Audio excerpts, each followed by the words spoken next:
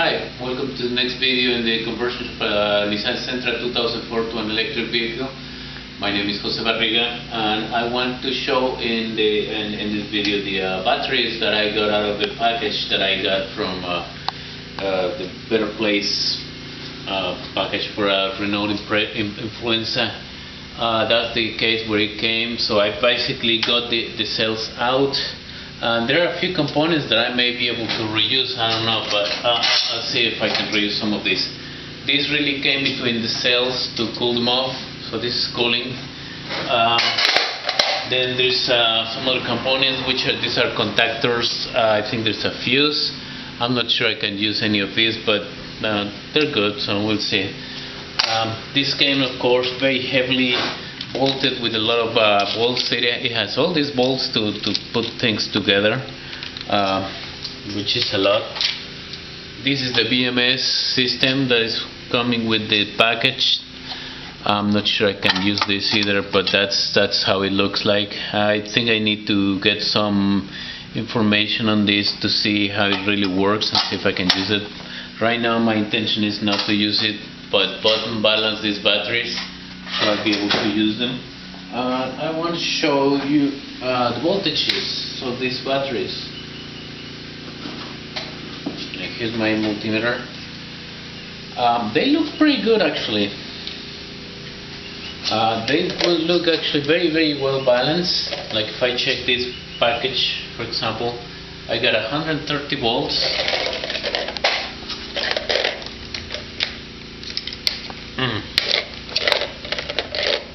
Got 130 volts, more or less the same I get here. 130 volts. It's very well balanced actually, surprisingly. And when I check this last package, I get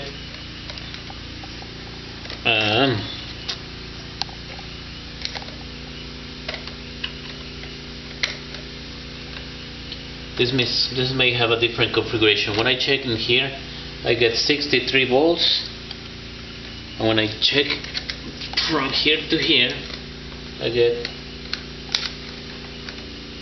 another 63 volts. So they may not be connected internally, which I have to check.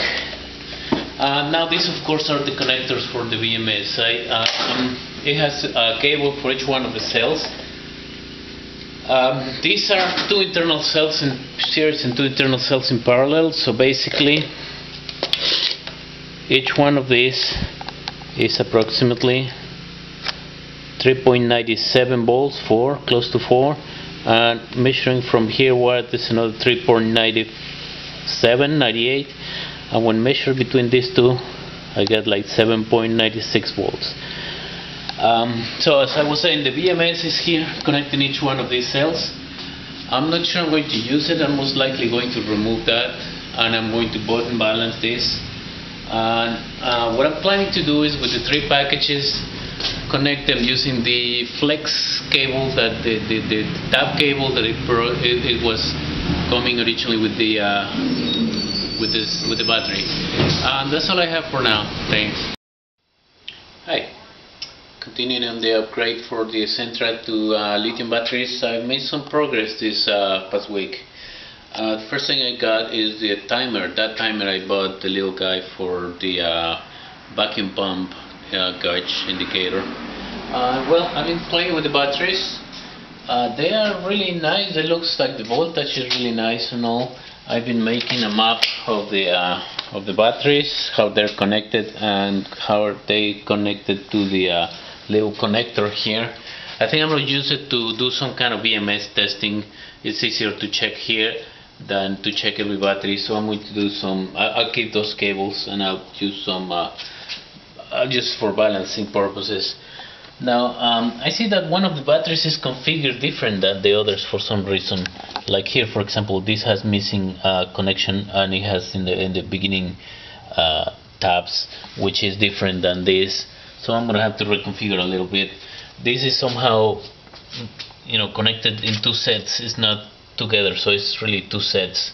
So I have to work on that. This is the only difference. These two are equal. Anyway, my controller is gone, my batteries are gone. You can see here that there's a lot of cleaning to do. This is really dirty, so I'll be spending the next couple of days just cleaning the transmission and cleaning all the there's a little oil from when there was a gasoline engine here, so I'm going to clean it up pretty well. I removed the controller. Here's the controller, and as you can see there's a little bit damage from the acid. That's another reason why not to use lead acid batteries. All this is lead, is acid. The acid came here and it just make it dirty, so I have to clean it now too. And well, I removed the batteries here too. I'm in the process of saving the batteries. I have all the batteries there, and well, the space is empty now. I think I'm going to put the new batteries like this. So I need to remove these supports and build new support that are now parallel to the car instead of perpendicular. And I got the rack that I'm going to use for the bicycle and for the trailer. This is going to go here. That's what I have so far. I'm going to be working on cleaning up this. Also, you can see all the dust from the batteries, all the damage from the batteries, and I need to remove the charger as well. That's what I'll be working next. Bye. Hello, we're back at the conversion. This is about 3 weeks of work for me in my free time, and this is what I've done so far.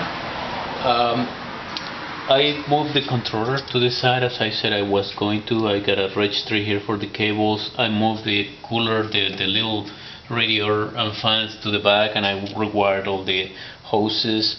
And I just moved all my cables and everything, my fuse and my amp meter here. So everything is moved to the right, and it fits perfectly. The disconnect and the emergency disconnect, the DC to DC, the battery and the vacuum pump, everything is on the right. And if you see, there's plenty of space here and very good supports here for a future project. I think I may add a second set of batteries like this.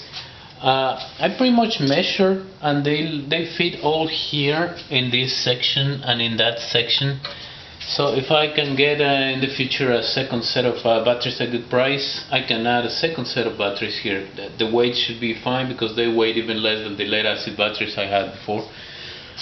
For now, I'm going to really build a frunk like in the Teslas. There's plenty of space and there's no reason why it should be really wasted. So what I'm going to do is build with plexiglass or some PVC sheets. I'm going to build a little box here that goes all the way down and just fix it with these supports and pretty much build a frunk while I have a better use for this. I was thinking maybe to also install a generator in this place to extend my range, but I don't really see much of the point since the idea is that these cars do not pollute, so I don't really see the point. I did a better diagram for my batteries now, so I know very well where all the connections go, where every cable goes, and the voltages and the way they are connected. This will help me. Something else that I did is I finally got rid of all the cables that were in the car and they were not really related to the conversion now. And it's a lot of cables and a lot of complexity. Just to give you an idea, these are the two connections that go to the computer of the car, to the old computer when it was a gasoline car. And just look at this. This is just so many cables. These are very complex systems. And this is just the ones going to the computer. There are many more cables going to a few of the sensors and the airbags and things like that that are not even included here. I got rid of a lot of mess in cables. I put all my cables in these blue conduits just to make it looking better and just also just looking cleaner. That's what I'm doing. Next thing I'm going to do is now start installing my batteries into the back of the car, and that's going to be the work for the next 2 to 3 weeks. Hopefully by then I'll be able to start using my car again. Okay.